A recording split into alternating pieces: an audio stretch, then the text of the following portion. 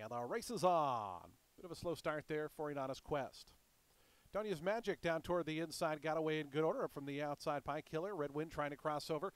And in that second flight as well is Kitten with a Whip. But it's Donya's Magic and Jose Ferrer by the wire the first time in front by just over a length.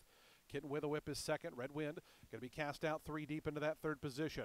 Lero cuts the corner from toward the inside in fourth. In between horses is Pie Killer in fifth. It's another length and a half back to Charge It Jen in sixth.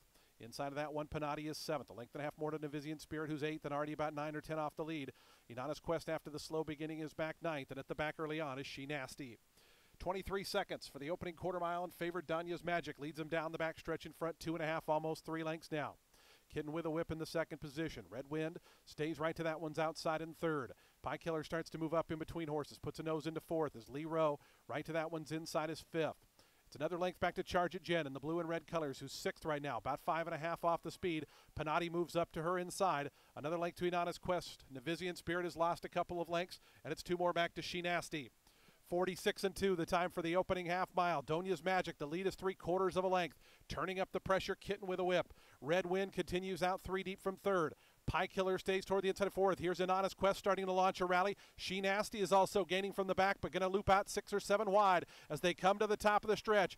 Kitten with a Whip hits the lead. Panati slips through down along the inside. Right to their outside comes Pie Killer. Down the outside, Inanna's Quest. Lero looking for daylight as well. Still a few chances at the 16th pole. It's Panati who goes to the front. Kitten with a Whip trying to go with that one. Panati, and it's clear. Panati going to go on to win it here by a length. Kitten with a Whip was second. Third looked like Lero. And a photo for 4.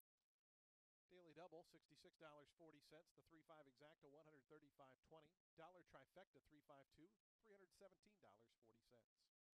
10-cent super, $387.98. The pick 3, $215.40. That early pick 4, $1,399.70. Early pick 5 returns $3,774.40. Those are dollar payouts in the pick 4 and pick 5. No one had the high 5, so that carries over to this upcoming 6th race, 600.